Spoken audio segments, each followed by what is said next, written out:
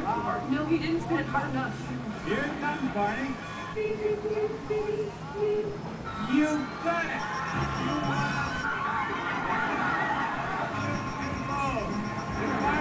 Barney, you're not through. $1,000. You won a place in the showcase. You are doing splendidly so far. Would you say you're proud of me? Sure. That was kind of a weird moment. Very well, Barney, you have seen the first showcase. Do you want to bid on it, or do you want to pass it to Millie? Please, no car in an above-ground spa. Pass.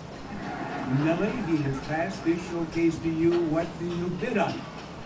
$17,640. $17,640. Overbid. Now, let's see showcase number 2.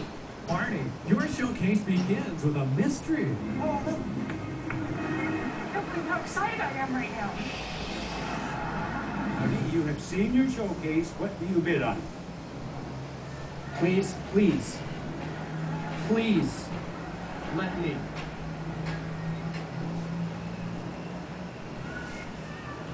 $18421. I don't even know what we're going to do with a dune buggy, but I want it. And the actual retail price of your showcase is $14,628. Millie, you are over. Too bad. Barney, you bid $18,421 on your showcase, and the actual retail price of Barney's showcase is $18,421. Exactly right. You win both showcases, Barney.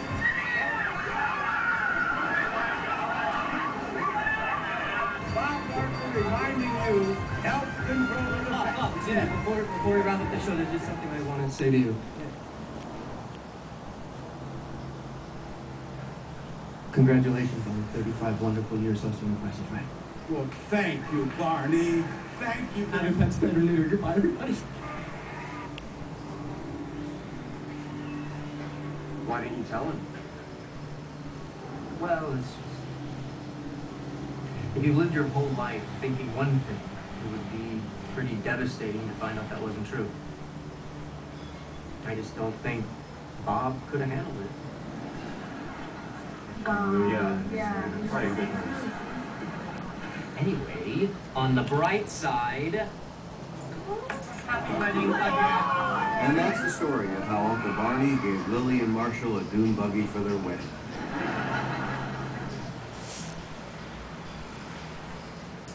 Hey Lily, I thought since we're going to be apart for 2 whole weeks, I would sing you your night-night song.